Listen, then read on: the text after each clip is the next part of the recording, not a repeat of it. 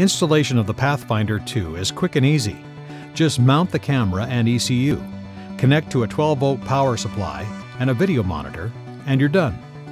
Before you begin, make sure you've got all the parts you'll need. Your PathFindIR 2 kit should include the camera head, the electronics control unit or ECU, the ECU cable which connects the camera head to the ECU, and the power video cable which connects the vehicle's 12-volt power supply to the ECU and sends video from the ECU to your monitor display. If you purchase the optional installation kit, you will also have the camera bracket, which is used to mount the camera head, the ECU bracket, which is used to hold the ECU, and a safety vision monitor with its cables. First, you need to select an acceptable mounting location for the camera head.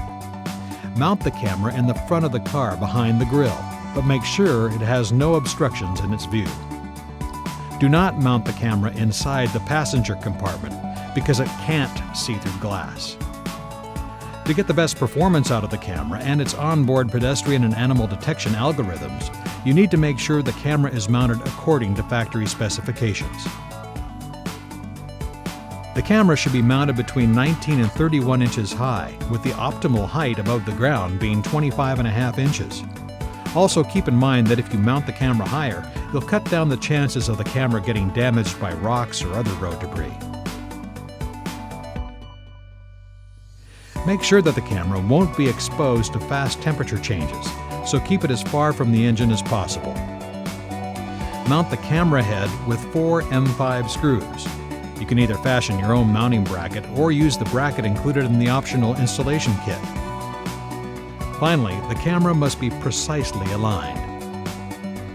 Align the camera so that the center of the image is aligned with the car plus or minus 2 degrees to the left or right. Also make sure the center of the image is level with the horizon plus or minus 2 degrees. Finally, make sure the camera isn't tilted left or right compared to a flat road surface. The ECU is not weatherproof, so it needs to be mounted inside the passenger compartment or in the trunk to protect it from moisture. You can either mount it yourself or use the bracket that comes in the optional installation kit. Route the ECU cable from the camera head to the ECU in its mounted location. Align the connectors and seat them firmly together. Connect the power cable to an appropriate fused 12-volt power source in the car. Connect the video output cable to the monitor of your choosing. It's recommended that this cable be as short as possible. Once the camera is installed and operating, use the image on the display screen to verify that the camera head is aligned properly. That's it. Congratulations!